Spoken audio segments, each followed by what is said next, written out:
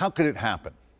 That's the question at the heart of a high-profile malpractice lawsuit filed after a patient caught fire at Tristar Centennial Medical Center in Nashville.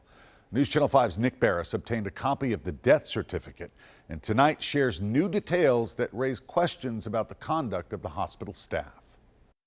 The question of how is really the key here. A patient bursting into flames is thankfully rare. The why is important to prevent it from happening again.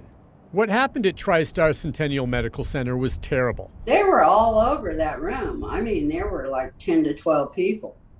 And it just blew, and they started patting him down. And I saw his hand, and it was on fire. And I was saying, like, put him out or something like that. It was Thanksgiving Day last year. Kathy Stark says her husband, Bobby Ray, was a cardiac patient. He was hospitalized with an oxygen mask when staff activated a defibrillator to try to restore a regular heartbeat. They put the pads on him. They leave the mask on him, which is set to 100% oxygen, push the shock button. They see a spark literally run up the wires onto the patient's chest.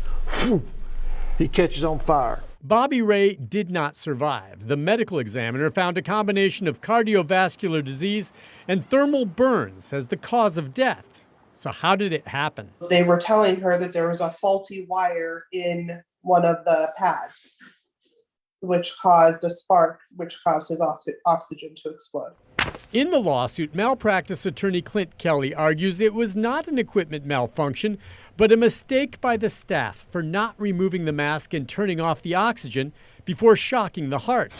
That the cloud of oxygen around his body turned the spark into flames. How did they not know to remove this mask? Because it's something so standard. So the question for me as a lawyer investigating this, was there sufficient training? Centennial has yet to respond directly to the lawsuit, but in a statement, the hospital did say it was reviewing the care provided to the patient and the functionality of the equipment.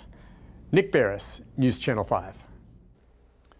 Thank you, Nick. The Stark family suing not only on behalf of Bobby Ray, who died, but also for his wife, Kathy, who witnessed the entire frightening ordeal.